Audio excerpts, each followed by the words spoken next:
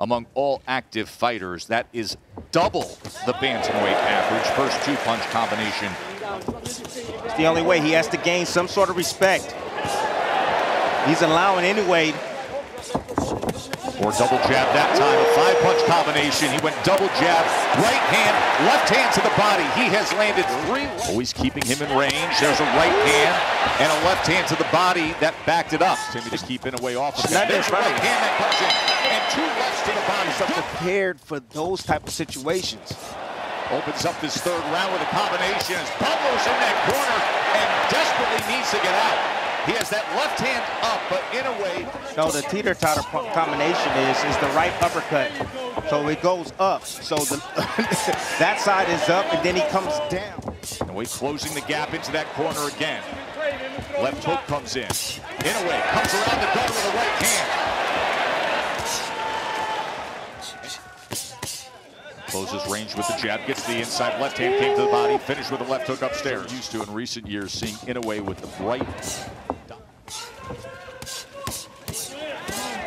Three-punch combination from Inoue, and you can hear the thud. I recognize the pattern from Butler. Wonder if Inoue recognizes it. Beautiful left hook down to the body. Right hand from Inoue. Stop Butler's lateral movement for a moment. Inoue with a body shot as Butler was up against the ropes. What would that do for him, Timmy?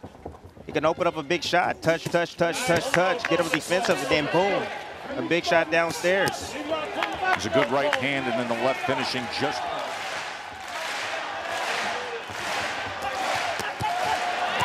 Now Inoue with a combination to open up this 11th round. Right hand to the body, that was a good one.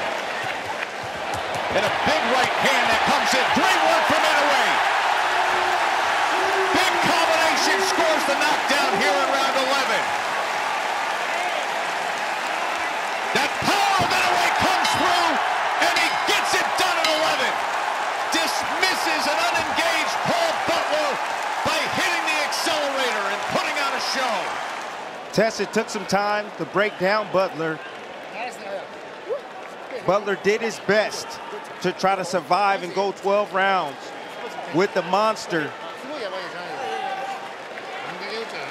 And Naoya Inoue is now the first fighter from Asia to be a four-belt undisputed champion. All four are his. The king of the bantamweights, Naoya Inoue.